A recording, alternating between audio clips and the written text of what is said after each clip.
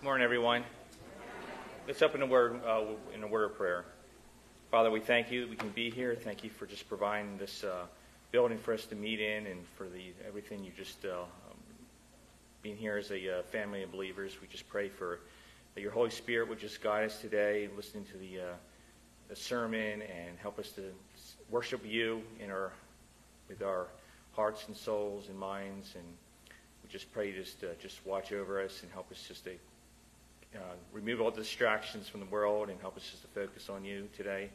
Help us to go out here at the end of the service. Help us to be energized for the remaining week.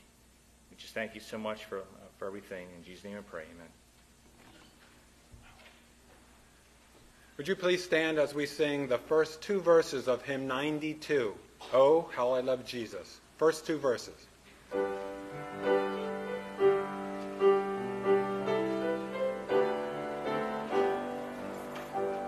There is a name I love to hear, I love to sing its word. It sounds like music in my ear, the sweetest name on earth.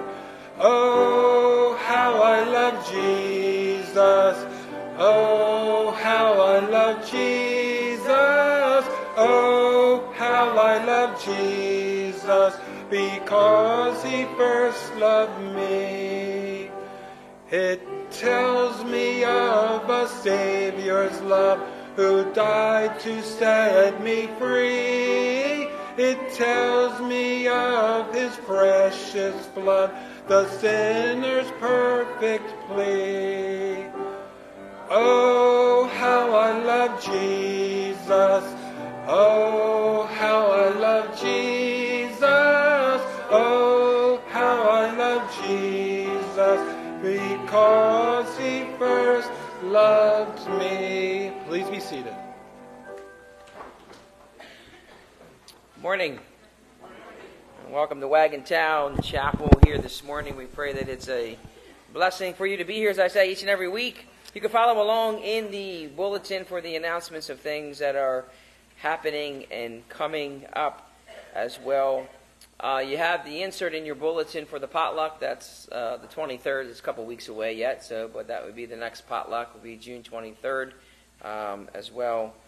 You can look on the back. You can see the looking ahead of things happening. You do have Sharing and Caring picnic coming up on the 18th. Our archery camp is the 18th to the 20th, and that's full already. We had to shut down the registration so we can handle what we have. And so that's a good turnout for that. Just pray for that as well. And then we have on the 24th, we are providing dinner for the camp at the Old Mills, one of their day camp or one of their camps that they're having. And we have the 24th on that Monday night. So we're looking for people to help out with that. There's a sign up out in the foyer under the sign up area there, and 3 o'clock in the afternoon if you would help to be there to help prep and get the dinner ready, and then 5 o'clock is like serving and cleanup. So I just have lines on there. So just put on there, put next to your name what time you would be there. So I know we have some of you that do it every year. You don't have to do it this year, but if you want to help out with that, and then that would be the 24th of June. And then, of course, Vacation Bible School is not till end of July, so we have some time for that yet. But we'll be looking for leaders and helpers for Vacation Bible School. So you'll be seeing some things on the screen and in the bulletin over the next couple of weeks as well. We are going to do a graduation Sunday. We have about 5 graduates from either college or high school here, and so we will be doing that, but I'm trying to get them all lined up on the same Sunday. So right now we got to push it to July, but there will be a Sunday in July where we do have graduation Sunday. So we'll be honoring our graduates as well too, and but be looking to see all of that. Be praying for the things that are coming up. This Saturday is our 3D archery shoot, so pray for that. It's always an opportunity to share the gospel with those that are there. And so just pray for, I haven't even looked at the weather. Hopefully the weather's going to be good. But just pray for good weather, and so we'll be having that out at the camp at the Old Mill this Saturday. So just asking for prayer for that, and be praying now for our archery camp as well too. That's in a couple weeks, and as I said, I think we have like close to 60 kids signed up. So we'll be doing that again, and so pray for the hearts of those kids and parents that will be here for that as well. So be praying for those things. We're going to ask, I'll probably have a sign up next, I might have it up there, I forget. I think I have it signed up for brownies for the closing of our archery camp. So that's not till the 20th of June, but if you would like to help out in making brownies or buying brownies, whatever you choose to do for our closing night for archery camp, you can sign up for that too. So check the sign-ups. There's those two out there. But we do welcome you to Wagontown Chapel. If you're visiting with us here for the first time, there should be an offering, not an offering, there should be a welcome card in a pew in front of you. And you can fill that out so we can get to know you a little bit better as well too. But we always welcome you to Wagontown Chapel on this first Sunday in June. We're going to have the praise team going to come up and lead us in 2 songs here.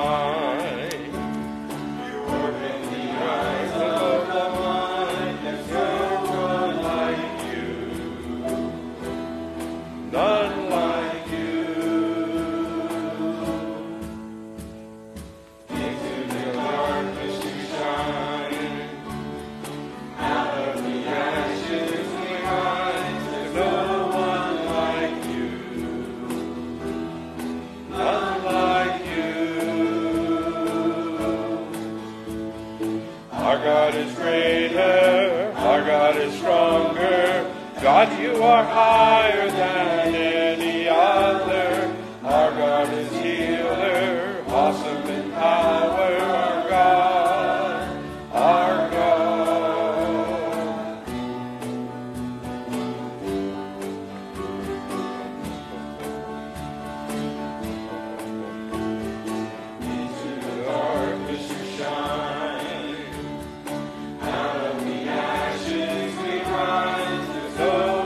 like you.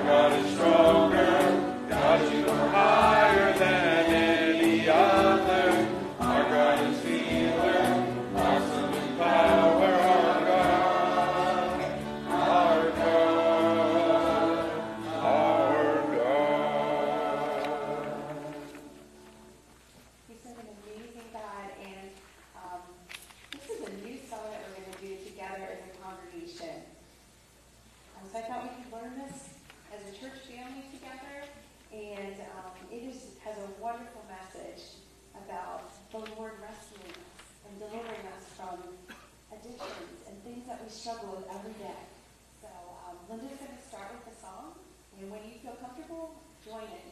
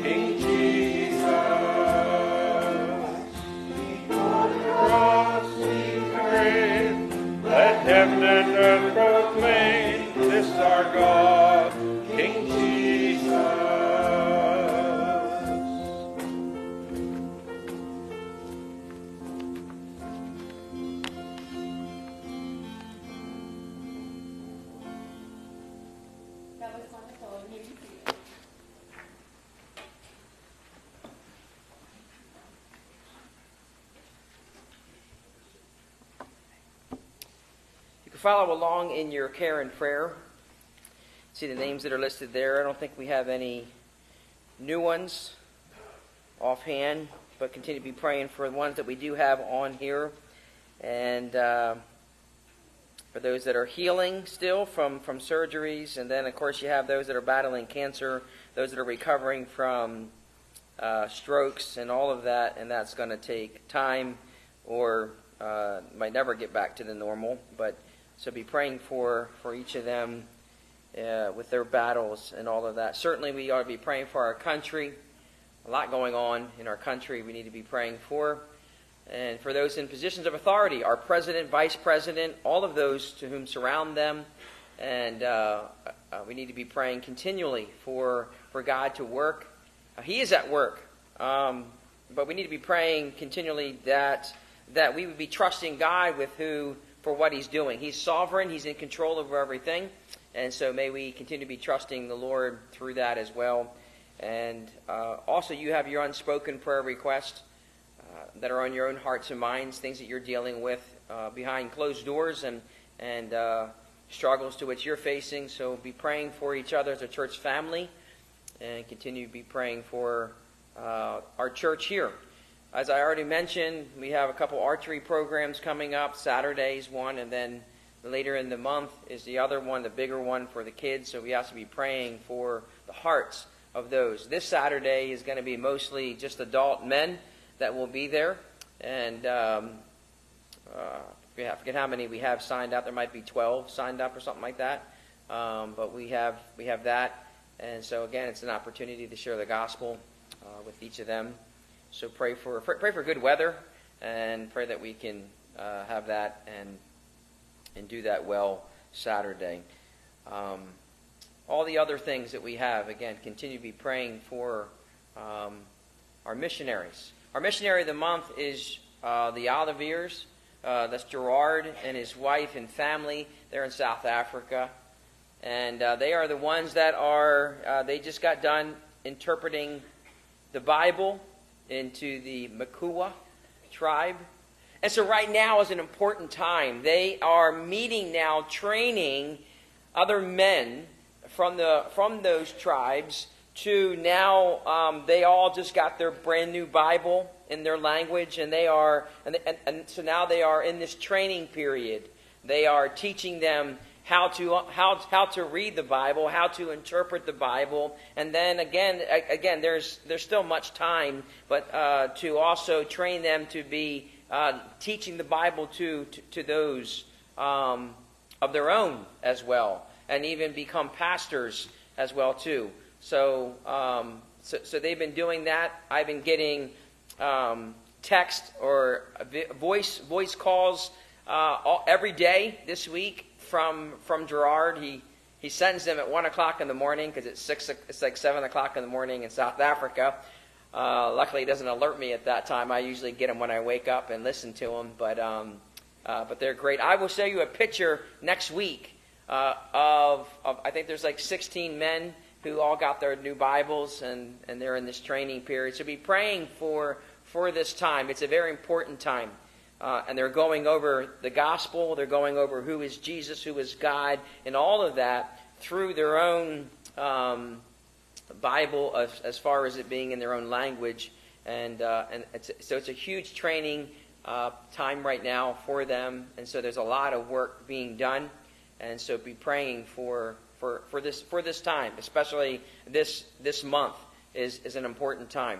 And so just pray that these men would get that. So that is Gerard Olivier and his family. Gerard's doing it, and there's other people that are doing it, but Gerard is the one to whom we support and all of that too. There's another guy named Domingo and a few other people that are in the process of helping teach and train and preach.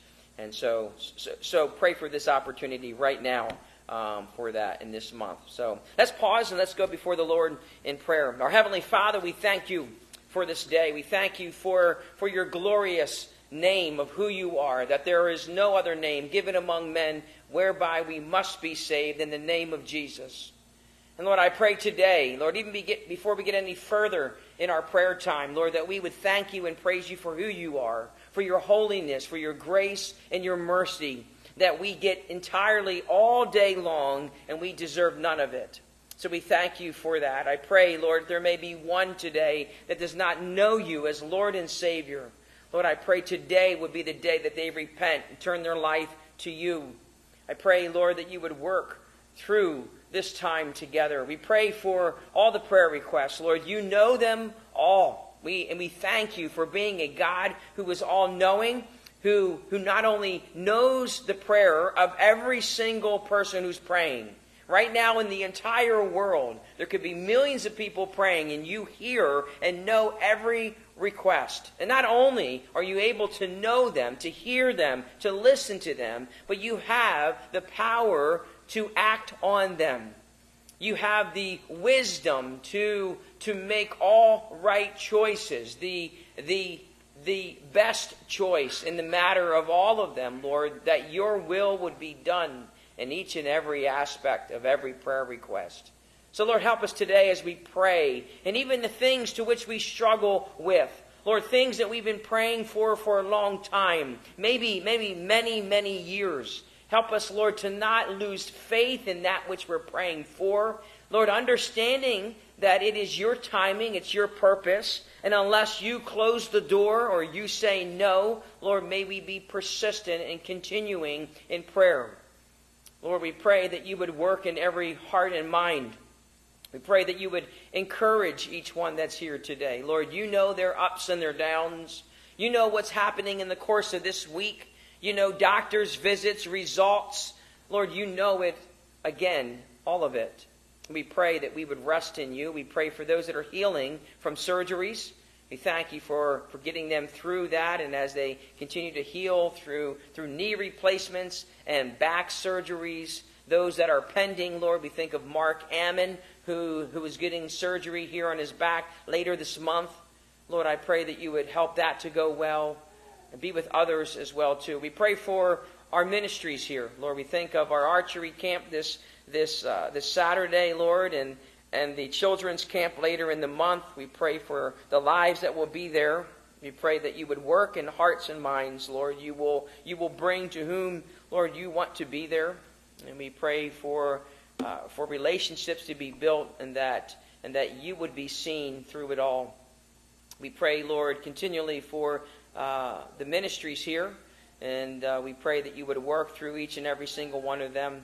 And may you be honored and glorified as the gospel is presented in all aspects of this ministry. And we pray for hearts and minds to be changed, which only you can do. We do pray, Lord, for our nation. Lord, we ask forgiveness for the sin of our nation, for the sin of ourselves. Lord, we are no different than Isaiah was before you, that he was a man of unclean lips, and he dwelt amongst a nation of unclean lips. But Lord, what changed Isaiah's life at that moment was he saw your holiness. And when he saw you were holy, holy, holy, he said, woe is me. So Lord, I pray today that we would see your holiness, so we would see and understand our own sin, repent of it, follow after you, turn to you, and Lord, for others that we would return to you. We pray, Lord, for our nation. We pray for our president. We pray for our vice president, each and every single one in positions of authority. Lord, we pray that you would work through all that's happening around us as sin is blatant, as it is bathed in, as it is, Lord, publicized in every capacity. Lord, we pray that in your wrath you would remember mercy. We pray this all today and so much more. We think of our missionaries. We ask you would work in the lives of each of those to whom you've called, the ones that we are able to support and the many others who were not. God, we pray that you would further the work of your gospel throughout the world. We ask all of these things today, seeking your face above all. We thank you and praise you for it in Jesus' name. Amen. For those going to junior church, if you want to meet me down over here.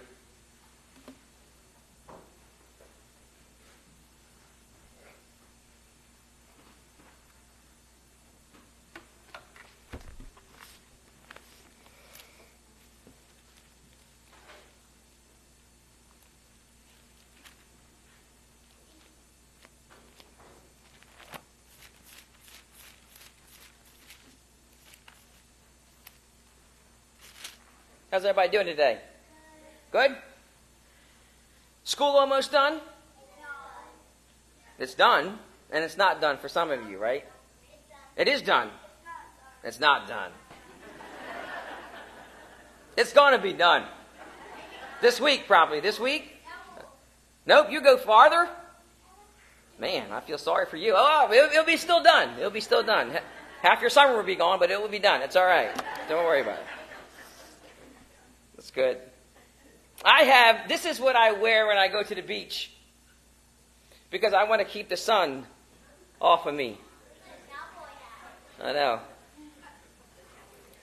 Not a cowboy hat, though. That's the only place I wear it. I don't wear it anywhere other place. But I wear it at the beach so I don't get burned by the sun. I have cancer in my family. My mom has cancer. My dad has cancer.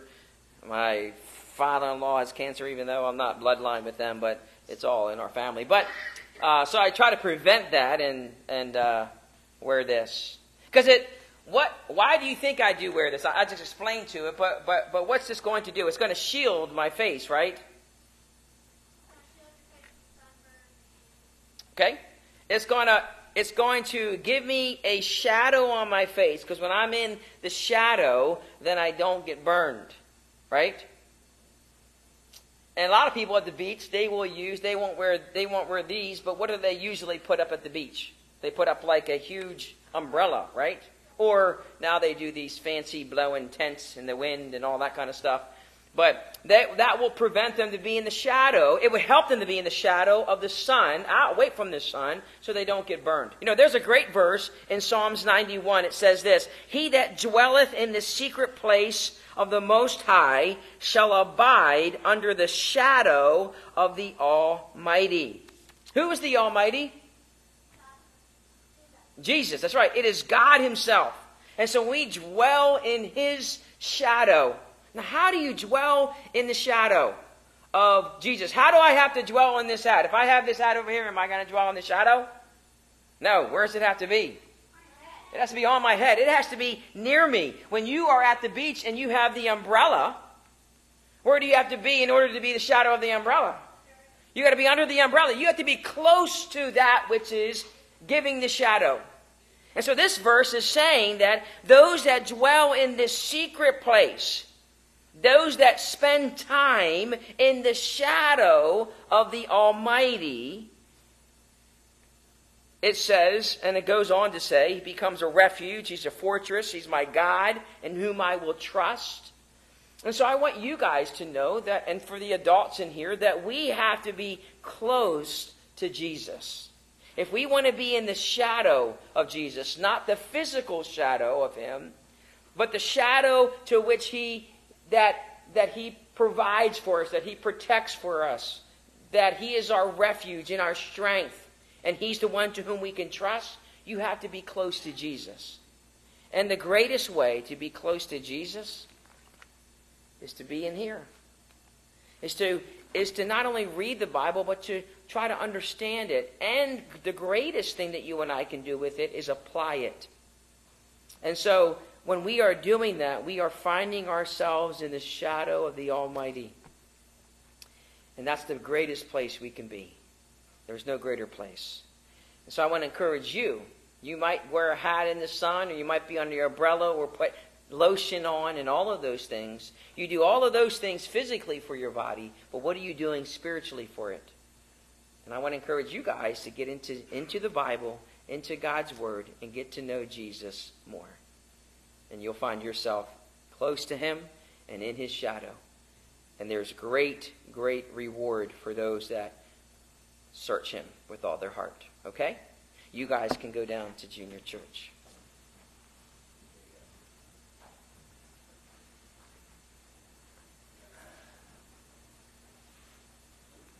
Did I do that right? There you go. We have special music here. These are the words. I'm sorry. These are going to be the words she's going to be playing.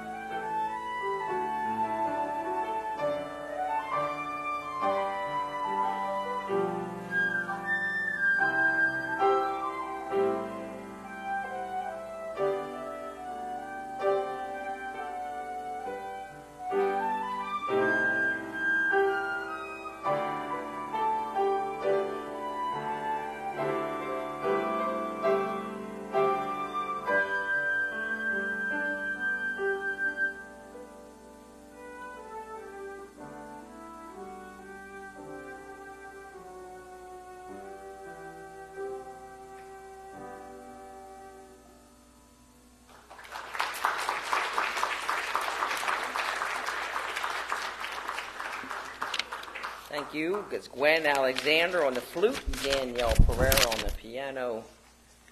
Thank you so very much. Beautiful, beautiful. I love the sound of that song.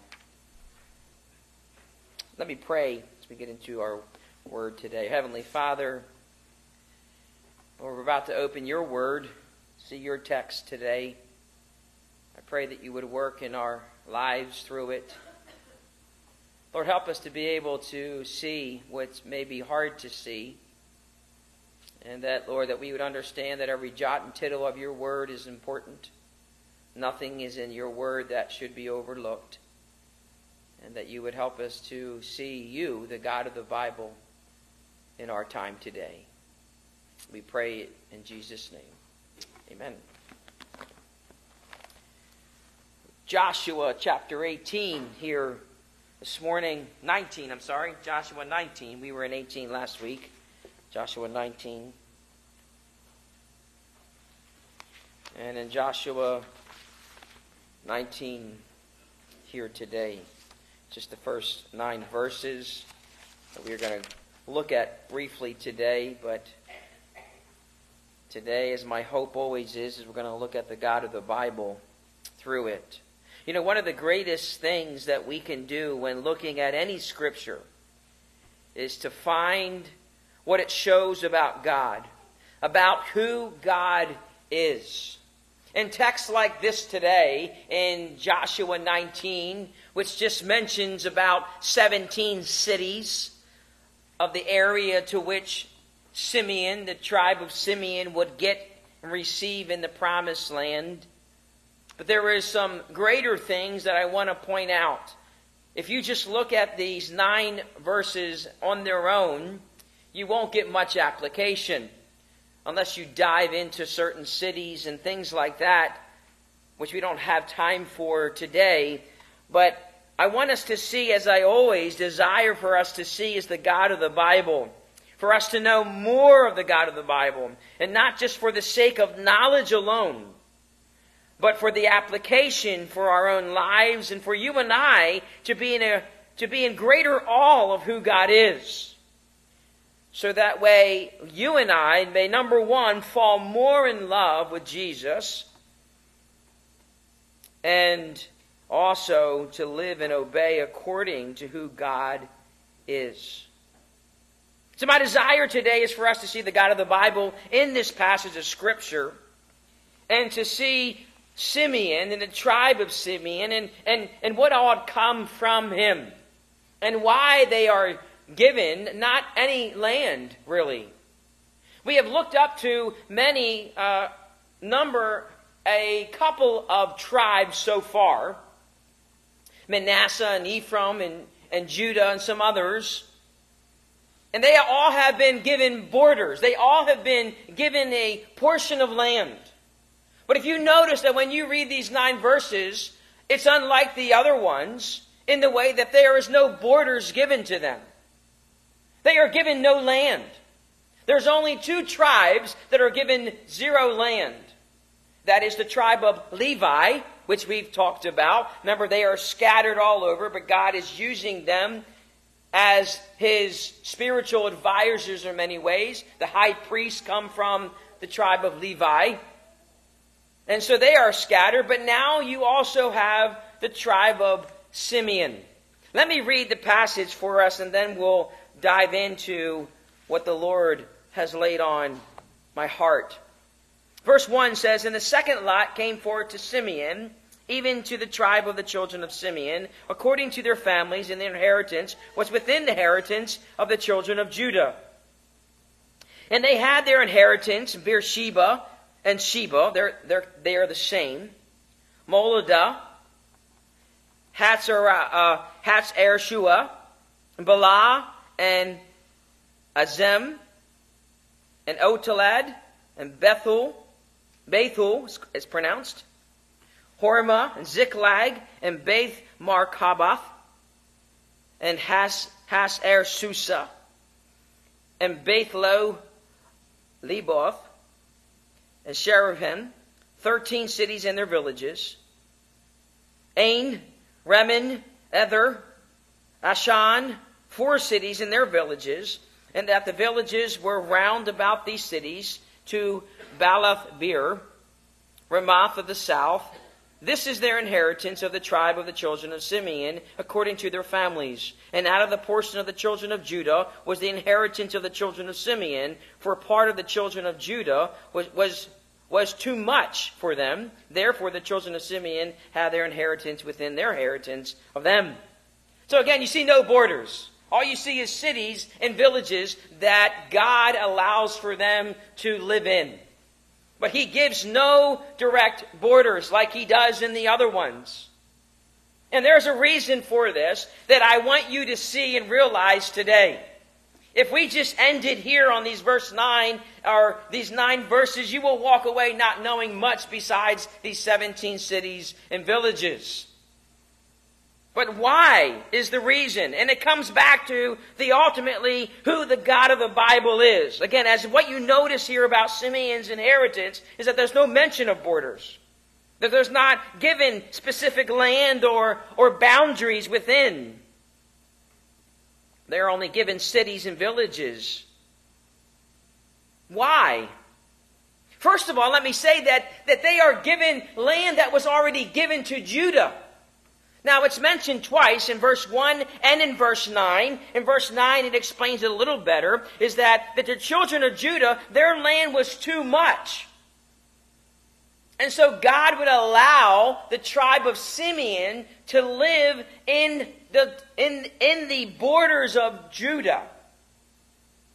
And in those cities that they would dwell, be scattered there. But they are given no land, only cities and villages. And those are found within the borders of Judah.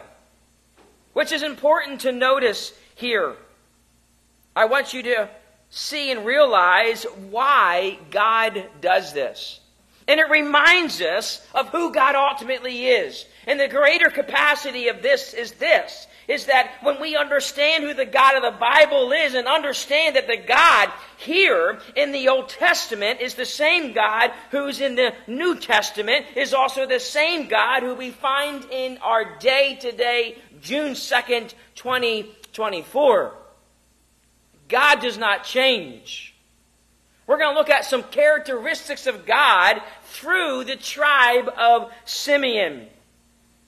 Let me give you a verse here right off the bat in Genesis chapter 49. And in Genesis chapter 49, Genesis 49 is Jacob or Israel on his deathbed. And he would prophesy about all 12 of his sons and their tribes, or the tribes that would come from his sons. And here's the prophecy to which he gives his son Simeon and the tribe of Simeon in Genesis 49 verses 5 through 7. It says this. I'm in 46 here. Help me be the right passage here. Simeon and Levi are brethren, instruments of cruelty, and are in their habitation. O my soul, come not thou into their secret until their assembly. My honor, be thou united, for in their anger they slew a man, and in their self-will they dig down, or they plucked up by the roots a wall. Cursed be their anger, for it was fierce, and their wrath, for it was cruel. Here's the prophecy. I will divide them in Jacob and scatter them in Israel. So Jacob gives the prophecy of both Levi and Simeon that they would be scattered and divided in Israel. And now we find in Joshua 19, the prophecy is fulfilled. That Simeon, not given borders, not given specific area of land, but yet scattered through the area of Judah. Now there, again, why is this? What is Jacob really talking about? Well, in order for us to understand why the tribe of Simeon is given what they're given, in Joshua 19, we have to remind ourselves of the story found in Genesis there. But I want us to see God through the tribe of Simeon. That's my hope today. In Genesis 34, we find a very horrific issue. In Genesis 34, Dinah is the sister of the 12 sons of Jacob.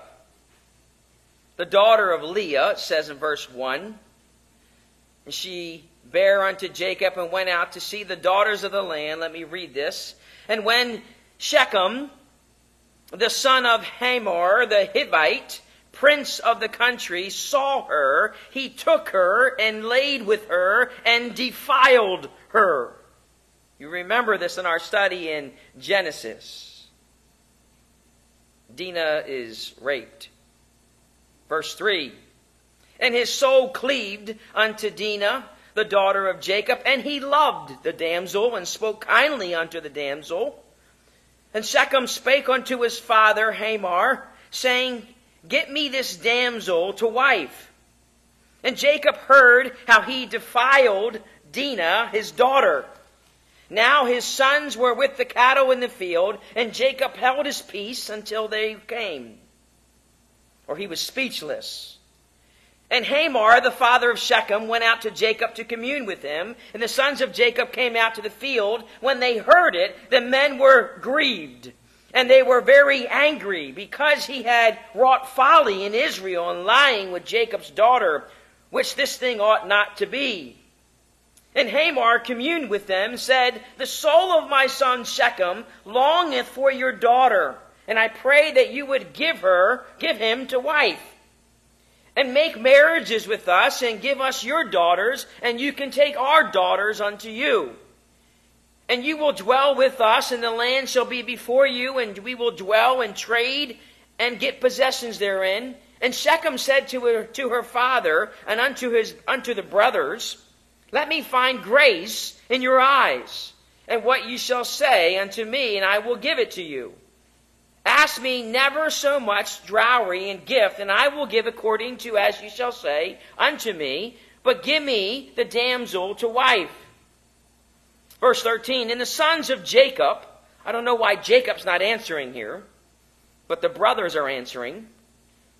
They say to Shechem and his dad Hamor, deceitfully, because he had defiled Dinah, their sister. And they said unto him, we cannot do this thing to give our sister to one that is uncircumcised, for that way there is a reproach unto us. But in this will we consent. If you will be as we are, every male of you to be circumcised. Then we will give our daughters to you, and we will take your daughters to us, and we will dwell with you, and we will become one people. But if you will not listen to what we say and to be circumcised, then we will take our daughter and we will be gone. And their words pleased Hamor and Shechem, Hamor's son, and the young men deferred not to do the thing because he had delight in Jacob's daughter. And he was more honorable than all the house of his father.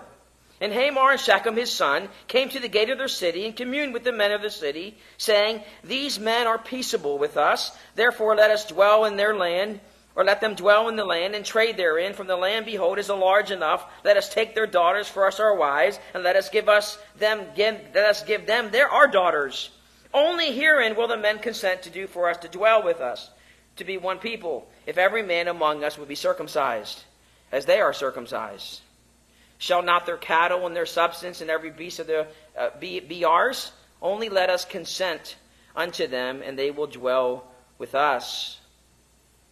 And Hamor and Shechem his son hearkened, and all they went out to the gate of the city, and every male was circumcised, all that went out to the gate of the city. And it came to pass on the third day, when they were sore, that the two sons of Jacob Simeon and Levi, Dinah's brothers, took each man his sword, came to the city boldly, and killed all the males. They slew Hamor and Shechem his son with the edge of the sword, and they took Dinah out of Shechem's house, and they went out. And the sons of Jacob came upon the slain in the spoiled city, because they had defiled their sister. They took the sheep and the oxen and their donkeys and everything that was in the city and that which was in the field, and all their wealth and all their little ones, and took their wives, and they had them captive, and they spoiled even all that was in the house.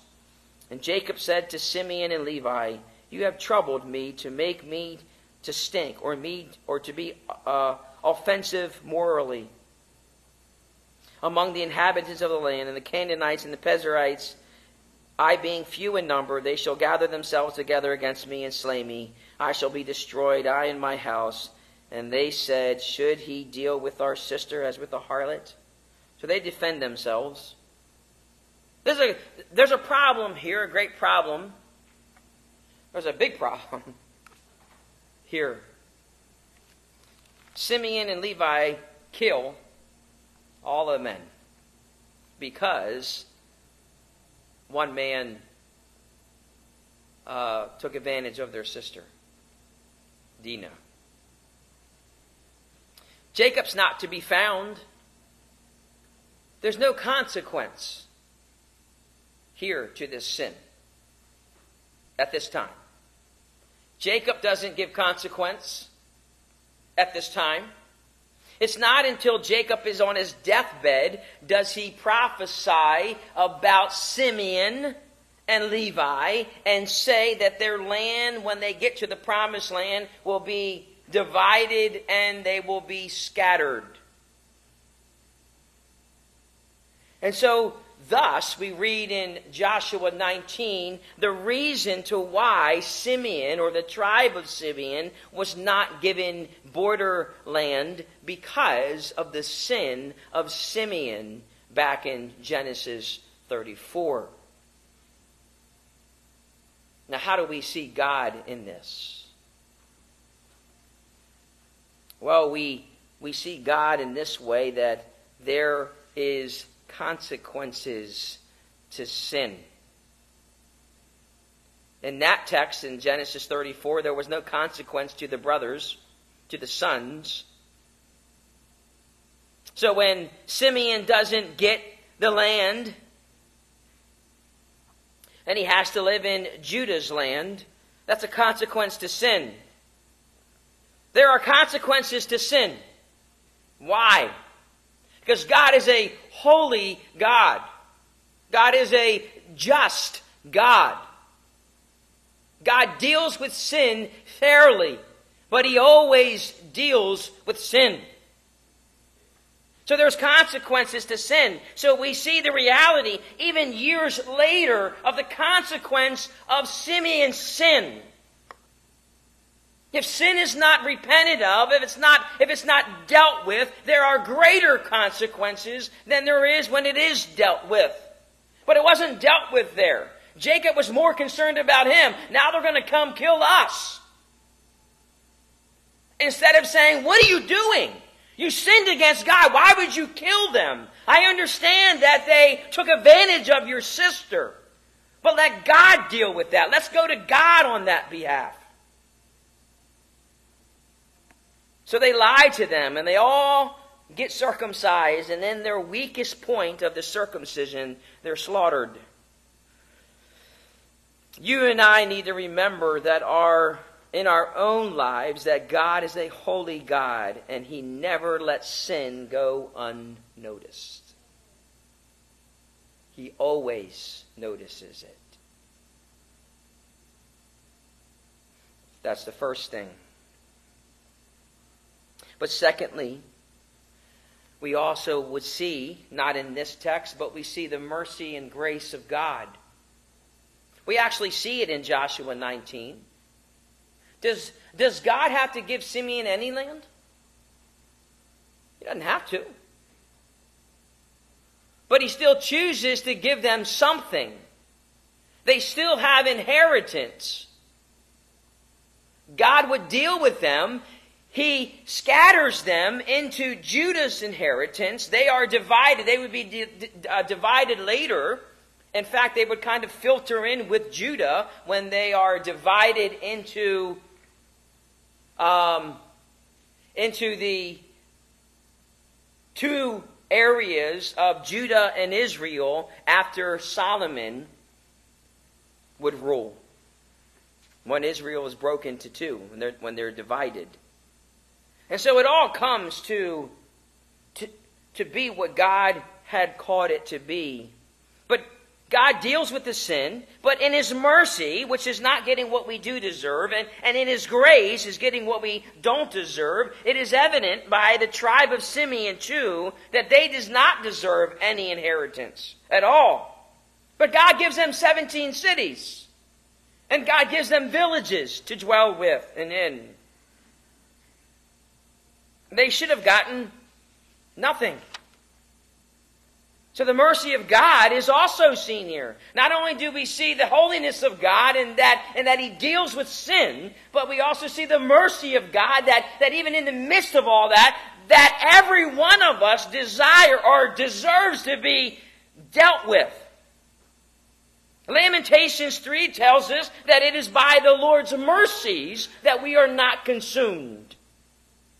Why are you even here today? Why are you not dead right now? It's because of the mercy of God. Sin separates us from a holy God, and we are all sinners. And there is consequence to sin, the greatest of that being death. For the wages of sin is death. But the gift of God is eternal life through Jesus Christ our Lord. Separation from sin, from God by sin.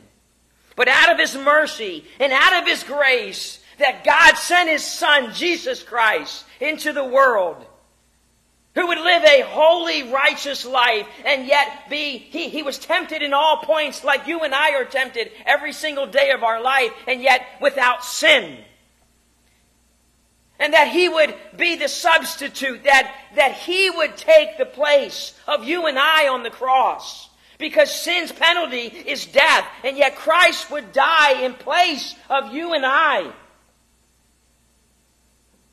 That He would be that who substitutes on our behalf. And that He would take our sins and he lays them to His own account. And He dies. For 6 hours he's crucified. He's excruciating pain. Blood is pouring out of His body. He can't even catch breath. And the breath that He does say is so meaningful. Until He ends with saying it is finished, which means that it is paid in full. And Christ dies. He atones for our sin. And He would 3 days later rise again from the dead.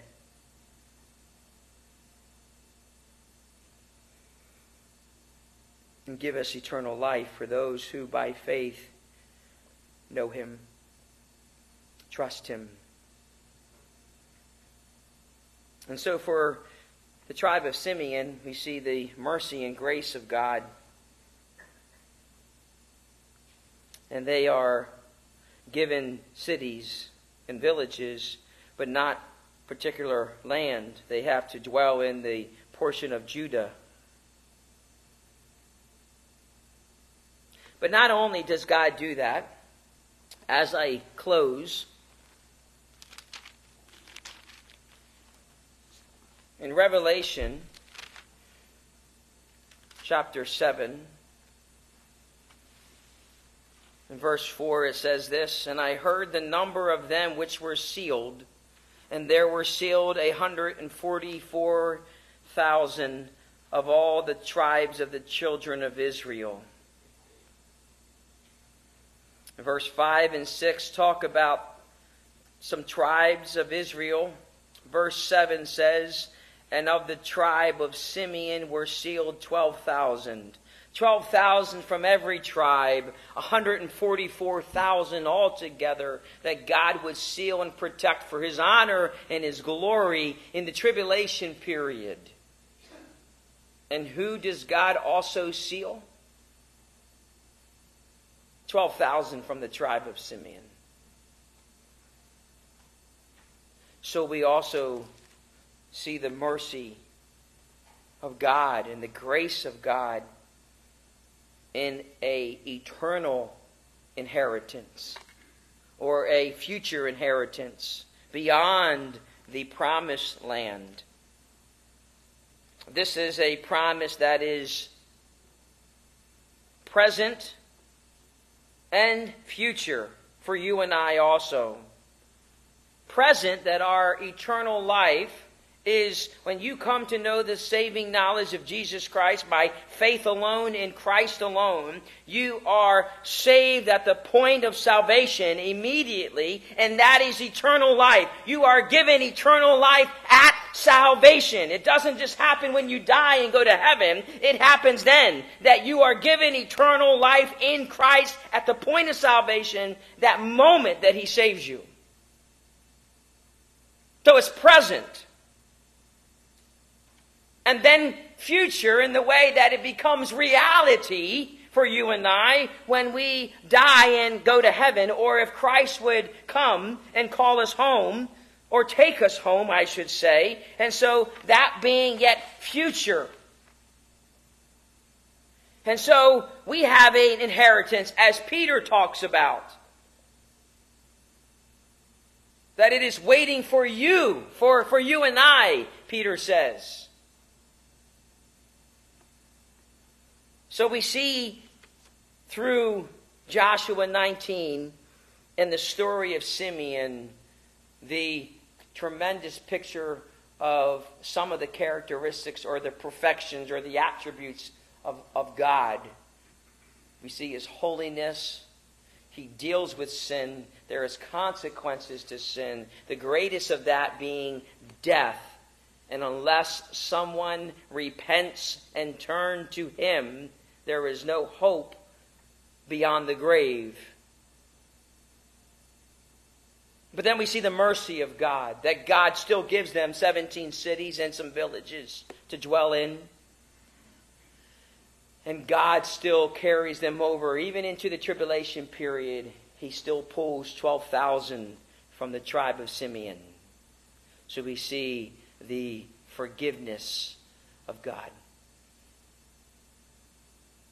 And the reality is this, that the same God who did all of these things in the tribe of Simeon is also the same God to whom you and I know today, that we must repent, that we must turn away from our sin, that we must seek forgiveness of our sins. And he does it because he took our place, because he paid the penalty for our sin, and he took it upon himself, and he died and he rose again. He defeated death and sin and all of its power. So when someone repents and turns to God, they know that their salvation is in Christ alone and in nothing else. It's not in anything else, and it's not in anyone else, but only Jesus Christ alone. And they're justified, which means that they're made right. They are declared righteous, that they are simultaneously reconciled. That means that your relationship with God is restored, that you went from being separated from a holy God to now being sons or daughters of Christ. And that reconciliation happens simultaneously at the point of salvation. And also you are regenerated, that all through Christ's atonement on the cross, that you and I have new life, that you and I have new hearts, new desires to follow after him. And the last attribute that I want to point out is that he is unchanging. But God doesn't change. So the question I leave for you today is this. That is God the same God that he was in the Old Testament as he is in the New Testament? He is. He deals with sin. There's consequences to sin. The greatest consequence to sin is separation from the holy God permanently, eternally. Where are you at today in that? The God of the tribe of Simeon is the same God of Wagontown Chapel. Where do you see your sin today? If you don't deal with it, God will. And that begins at repentance. And if there's no repentance, then it's eternal damnation. And then to the lake of fire for eternity, as Revelation tells us. And all of those were cast into the lake of fire, which is the second death, it says. Do you view sin the way God views sin? We probably don't. Because we're not holy as he is holy. But that ought to be our desire. So today I want to encourage you that you would see God the way that the Bible teaches him. And that you would be drawn to him, turn away from sin, and drawn to him and follow after him. Maybe today you don't know him as your Lord and Savior, so I encourage you today to search your heart. The only thing that you can say is, God, be merciful to me, a sinner, and save me. But if you don't see God as holy, if you don't see God as all who he is, righteous and just, you will never see your sin for what it is, and you will die in it. And the consequence to that will be worse than having no borders in the promised land. You will have no residence in the promised land of heaven. And so, look at your sin.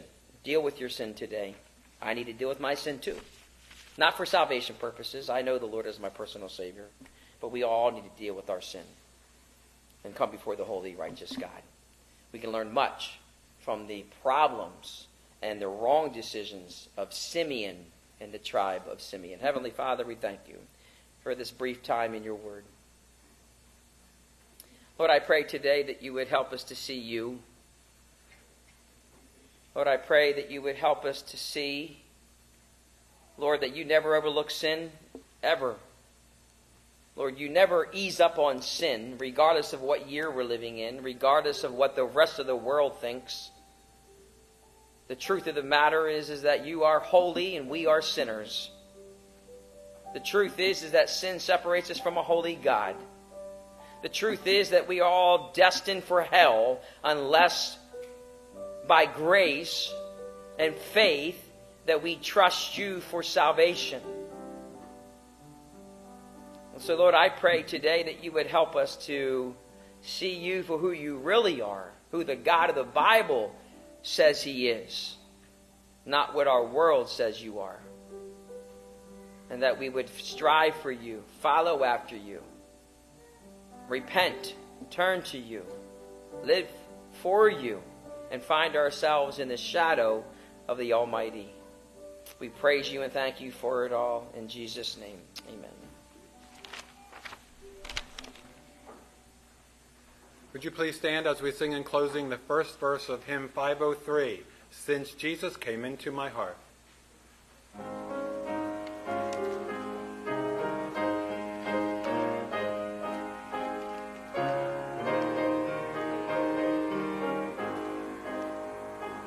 What a wonderful change in my life has been wrought since Jesus came into my heart. I have light in my soul for which long I have sought since Jesus came into my heart. Since Jesus came into my heart. Since Jesus came into my heart. Floods of joy o'er my soul like the sea billows roll, since Jesus came into my heart. Heavenly Father, give us a good day. Lord, help us to serve you, follow after you. Lord, help us to look at our own lives, our own sin, and turn to you, Lord, knowing that there is consequences to it. Lord, may we desire to live for you and not in sin. I pray it all in Jesus' name. Amen.